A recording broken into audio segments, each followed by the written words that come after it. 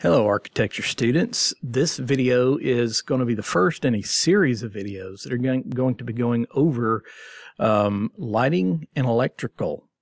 Now, for some of my students who were with us last year, and of course we had the whole COVID thing where we all went home, and my architecture students didn't get to go as far as I wanted them to, and I don't recall which students did get the electrical and which ones did not, because everyone was going at different pace.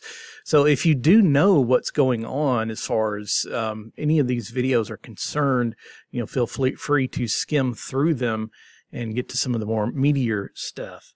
But there's going to be several videos. This particular video is strictly going to be about placing the lighting, about using the tools that you need to place the lighting. Okay, I'm going to have some more in-depth videos after this. It's going to go a little bit over some of the theory involved in lighting.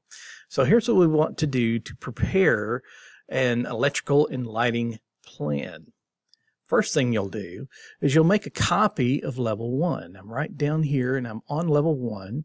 I right click and I choose to duplicate, and then I click on just duplicate right over here to the right, the first one, and I get another copy. And what I end up with is one that looks like this. It'll say level 1, copy 1. I want to right click on that and click rename. Okay, and once you click rename, it gives you the ability to rename it right here in the box. What you're going to name it is you're going to name it electrical and lighting. Okay, this will be your electrical and lighting plan. So what I'm going to do first, however, again, like I said, is I'm just going to show you how to place light fixtures. One thing I forgot to tell you in this video, and of course this is one of those overdubbed things. You can see I'm wearing a different shirt today. But anyway, what I forgot to tell you is how to set in your properties up here, how to set that to where you can actually see your light fixtures. This is the way I do mine.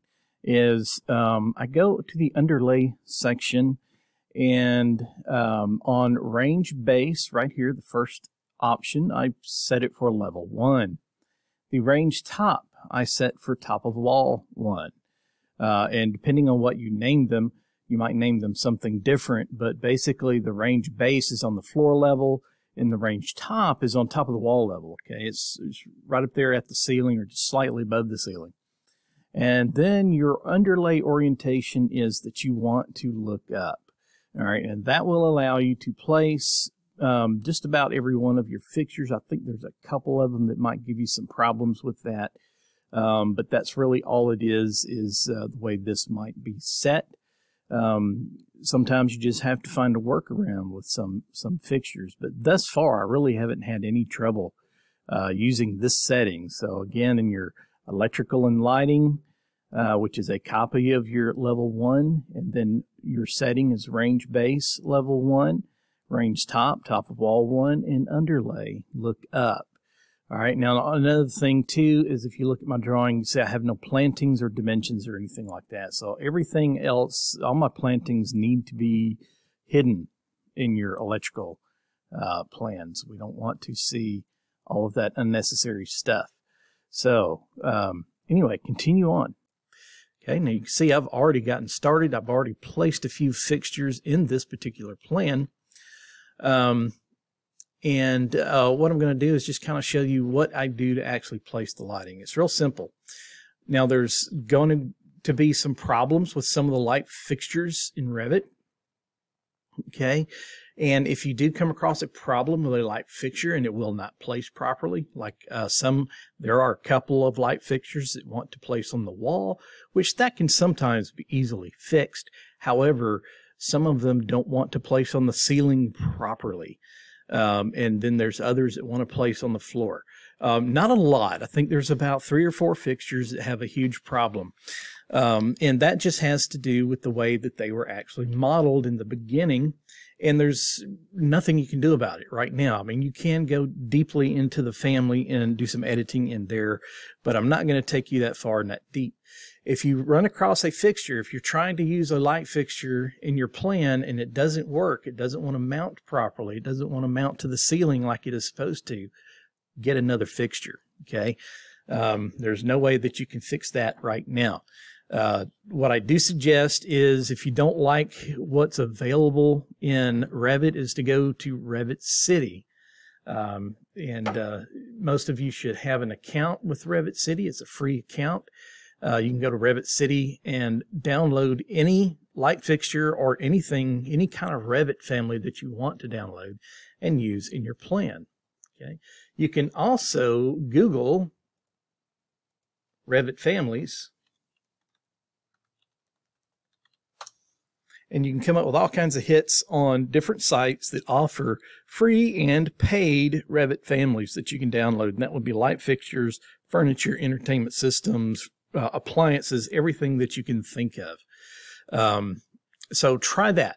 Do download some things if you need to. All right. Now, a lot of times, typically, I will use what's in Revit just mainly as a placeholder, and then kind of come back later after I make my design, and then choose some more specific fixtures to put in their place. But that's just how I do it. Okay. You don't have to do it that way. You can start off wherever you want to and end up wherever you need to. But placing fixtures. Okay. To place a fixture, you're going to go to the Architecture tab. Click on the Component tool, and then you're going to load Family. All right. Now, what I want you to do to make sure you're in the right family, because they've actually done some updates to the folders and stuff like that in Revit. And I ran across a problem earlier with a student that was using a different folder than he should be using, but they didn't know, and I didn't know either until I kind of researched it a little bit. But if you will do this, go to this button right here. It's called Up One Level. Okay. You're going to click on that.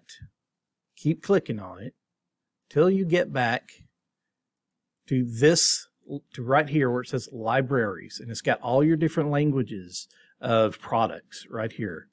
Okay. Now there's two English. There used to, guess there was only one before, but this is what I found out. The problem that someone was having is they were on this English, which has some metric stuff in it, or it seems like it has some metric stuff in it. I don't know if it's all metric or whatever. I didn't spend that much time in it.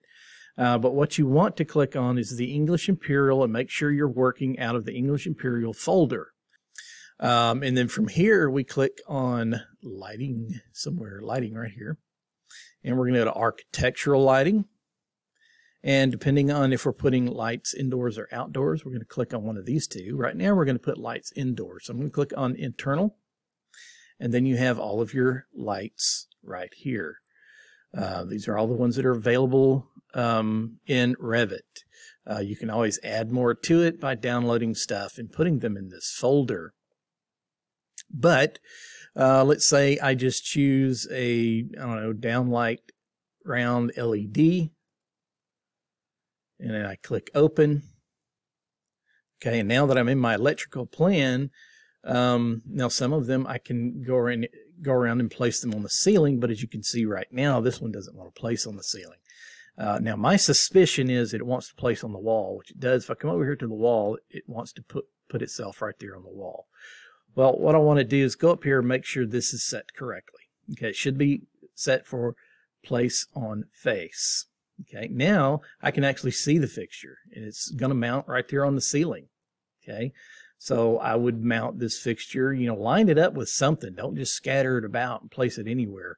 Since I'm going to light up this area right over here to the right, I'm going to click and place it right there, even with the dining table light. Okay, so I've got that light fixture placed. I also want to go in and check. You want to double check your light fixtures to make sure they are mounting properly. So I have this section right here, and I can click on it and go into a section view, and I do not see my light fixture. I should be able to, but let's go back to level 1. Am I on level 1 electrical? Click on that, okay, and it's on level 1, and it's 8 feet, elevated 8 feet off the ground, which is good. Let me check out the scope of this box, and that should be good. Of course, another way you can do this is going 3D. Let's put a camera right here. look that way, and there it is right there. So it looks like it is mounting properly. So, don't forget to double check your work. That's the point. However you do it, if you do it this way or another way, that's perfectly fine. Okay.